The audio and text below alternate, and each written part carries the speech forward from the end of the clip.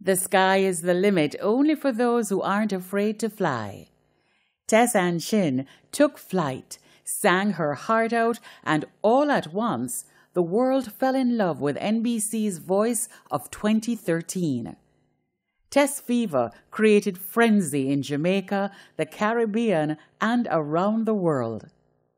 Music runs deep in her veins.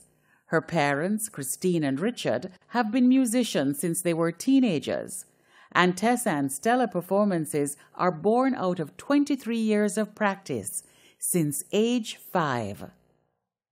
Refusing to be stereotyped, she crosses all genres and writes her own material, a fusion of dancehall and reggae with edgy rock riffs mixed with honest, heartfelt, conscious lyrics. She once told a reporter that being Jamaican is her biggest advantage. In 2010, she debuted her solo album In Between Words and was best known for her hit singles Hideaway, Messenger, and Black Books. By the time she was 24, she had already opened for musical greats like Patti LaBelle, Gladys Knight, Roberta Flack, Boyz II Men, and Damian Marley, and toured the world with her mentor, Jimmy Cliff. She has collaborated with fellow artists Shaggy, Diana King, Wayne Marshall, Sister Tammy Chin, and Trinidad and Tobago soca band Kez.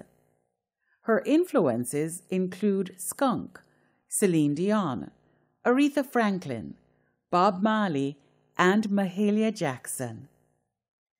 At the urging of Shaggy, Tessanne entered Season 5 of the American singing competition The Voice and won.